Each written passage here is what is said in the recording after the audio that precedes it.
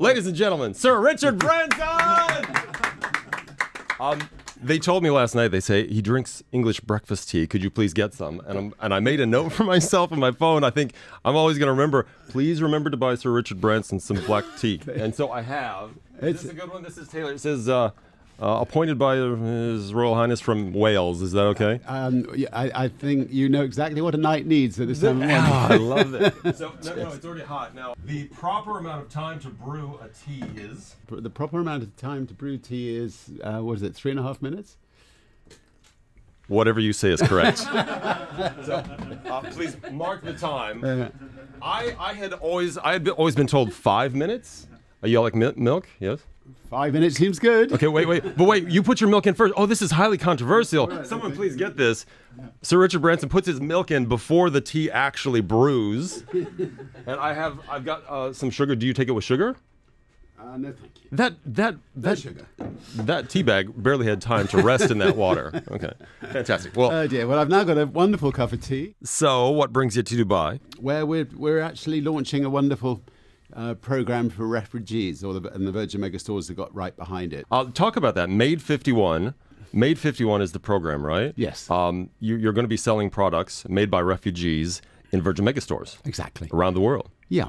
I mean, it's just, they need the dignity of work, and it's a pretty undignified life they're leading. And so, and obviously we're hoping that by the Virgin Megastores leading the way on it, that other retail stores will join in. So we'll see how we go from today. So you just came back from India. Can I tell you, and this is no lie, I just had some Indian friends send WhatsApps this morning, just a few months ago. OMG, did you hear Sir Richard Branson is part Indian? Well, I was equally chuffed to hear that I was part Indian. It turns out that my great grandmother was from India. She married my great grandfather. Yes. So I'm afraid it doesn't help in the sun. I don't seem to have any. I still have to put sun protection on. But I've got a few percent Indian there. Yeah, you've ingratiated yourself with about 1 billion people instantly. OMG, is this for real? Very smart entrepreneur. I'm not kidding. They're sending messages. Yeah, so, and there's a lot of people from India here in the UAE as well who are going to hear this now, and they are going to claim you. Well, I'm delighted to be claimed. I mean, I love the sort of entrepreneurial spirit of Indian people. I love the way they, a lot of them come up from nothing and somehow manage for their families, and it's a very colourful, very beautiful country, and our airline Virgin Atlantic's now flying both to Mumbai and to Delhi, and I just came back from meetings about trying to build something called Virgin Hyperloop between Mumbai and Pune, which is a horrendous road. How long does that road take? I hear the Hyperloop, when it works, it's going to be 25? 25 minutes. And you would be about roughly 5 hours sitting on traffic. 5 hours? You're going to take 5 hours down to 25 minutes? Yeah. Incredible. Yeah. No, it's going to be good. So 2020 is coming. And 2020 is a big year in a lot of different ways. For you, for the Virgin Group. Virgin Group is turning... I hear, now do you ever, I don't know if a gentleman never reveals a lady's age, but Virgin Group is going to be 50. My God, that's old. Isn't that crazy? They must be feeling very old. How is it possible you can own a business that is 50 years old and you're not even 50 yourself? It's incredible, isn't it? I just don't understand that. It's maybe they've got their figures wrong. But anyway, so we've had 50 magnificent years. Lots of wonderful challenges, and still enjoying every minute of it. So so it's been a great company. We've had, I think, about 1 million people who've worked for Virgin over those years, and I think pretty well all of them have very fond fond memories, and I'm sitting in front of somebody who I was actually going to works say, for Virgin. I have been working for this company for 12 years, and I haven't had one performance review. And your hair keeps on going up and up and up. It does. That's the way I maintain my height. We're going to have to cut a hole in the ceiling there, I think, just to let it carry. Do you realize what it means to me that you mentioned my hair in this interview? Thank you. And I've cut all mine off. I mean, I think now I've seen your hair, I'm going to let it grow again. Oh, you look fantastic. You come to Dubai so often, and we're always so glad to see you. Why do you make UAE a stop through that you make so frequently? It's a fun city, as you know. I love the mixture of people here. I mean, you've got. I don't think any city in the world has a bigger sort of mixture of people, and I think that makes a city, makes a country joyful, basically. And we have a lot going on in Dubai, whether it's Virgin Radio, whether it's the megastores.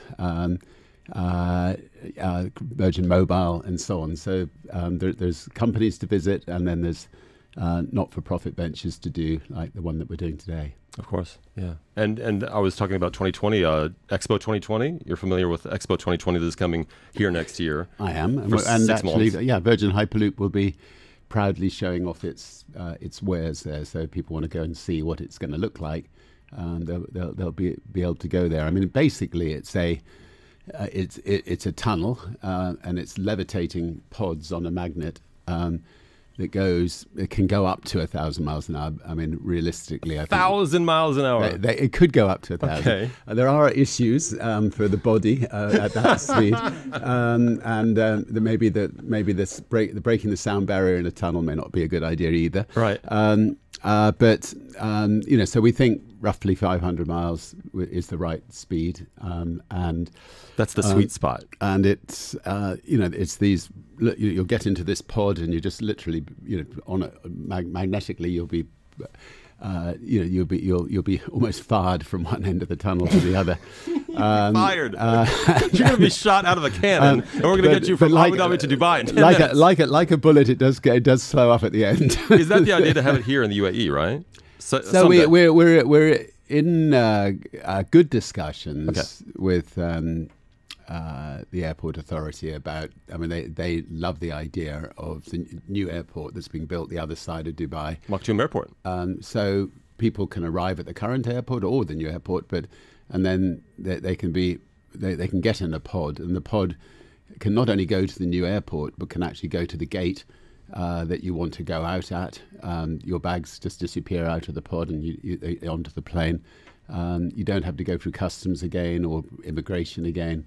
I don't have to get the triple security check. I don't have to. you because you've been in a tunnel. There's no Right. danger that you've snuck in. So,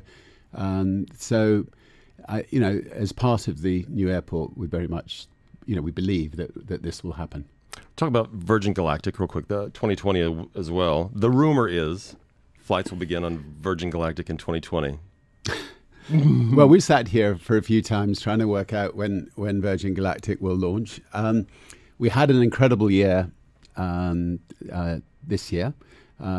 We were the first company in America to put to put anybody into space since 2009. So we had 5 astronauts, 5 of our test pilots go into space. And yeah, it was a very emotional time because it's taken 15 years to get to that stage. And then we've now moved the whole operation to New Mexico, where we've got a beautiful spaceport. And then we'll do a few more test flights from New Mexico. Then I'll go up, and then You're going up. You're going to be the first. I would not build a spaceship and not be the first to go up. Of course. So anyway, we'll go up, and I'll come back and let you know about it. Please.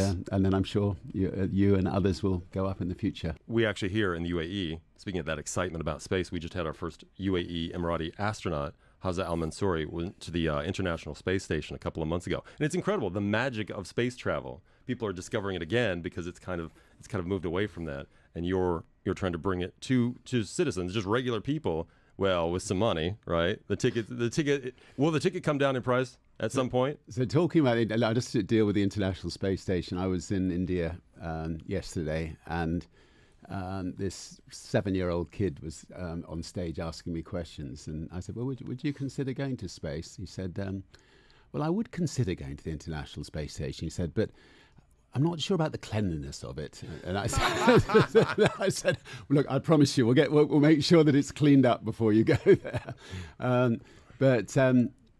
And I've now forgotten your question. I don't know, but I just want to point out I'm having tea right now with Richard Branson.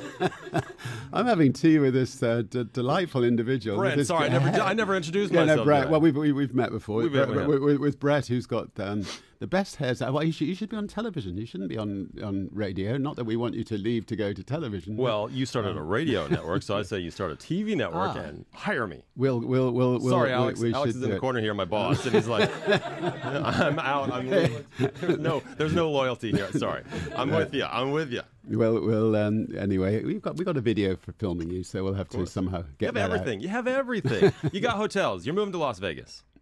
We're moving to Las Vegas. There was I don't actually go to casinos personally to play them, but I was always told that to own a casino is better than to go. You've heard they're a lot of fun. So anyway, the Hard Rock Casino was getting quite tired in Vegas, and Virgin has taken it over, and our team are doing the Virgin thing to it. Yeah. And they just started the demolition, I think, 3 weeks ago. Exactly, right? And it's going to be stunning when it's finished. And we're very very lucky at Virgin. We just got these fantastic teams around the world. I mean, we've got team building a hotel in New York, and they just opened in San Francisco, and I just know that when I walk into it, or when other people walk into it, they're going to go wow, and think this is what hotels should all be about. And how do you stand out in Las Vegas? Because it's a loud place. How do you stand out? Because when you come, you stand out. Fortunately, Virgin's quite good at standing out. We make fools of ourselves. I mean, I was at the Palm Hotel promoting a Virgin flight into Las Vegas, and the way I stood out was the team said you've got to jump off the top of the 70-story building and into the party at the bottom. And of course, I hit the side of the building on the way down with my bum, and, ended up dangling like a rag doll with blood pouring down my legs. So we stood out. Yeah, exactly. and it was red blood, of course. So we made sure that we keep the Virgin red in the forefront. Boy, the news it would make if something other than red blood poured out of you. Yeah, it should have been blue, shouldn't it? I'll have to. I know it. He's an alien. I knew it all along. Have a word with my doctor. Okay, now, we talk about your successes because you've had many. You've had a couple not so much. Your first, now, I don't know if this is true, your first ever business was Christmas tree business where you wanted to grow and sell Christmas trees, right? I was 9 or 10 years old, and I wanted to leave school early, so I thought if I plant 3,000 or 4,000 Christmas trees, it costs $5 to get about 3,000 Christmas trees. By the time I left school, they'd be worth thousands of dollars or thousands of pounds, and the rabbits got in and ate them all, so it didn't work out. I don't know if you've noticed, we're every year here at Virgin Radio Dubai. We do very good radio, I think, but we're not very good at decorating our Christmas tree. Guys bring amazing Christmas trees every year. I think this came from Ace. Anyway, and then we let it be naked the entire holiday season. So you now would like me to decorate? Would you? No. Would you decorate it with us? Of course. Would you? Yeah. Delighted to. I'm very excited about this. Now I have some music to do this, and it's someone you know. Father Christmas. It's Mariah Carey. Mariah Carey. So, thank you so much, Richard Branson. Sir Richard Branson is here on Virgin Radio Dubai. He's going to help us decorate a Christmas tree. Virgin Radio.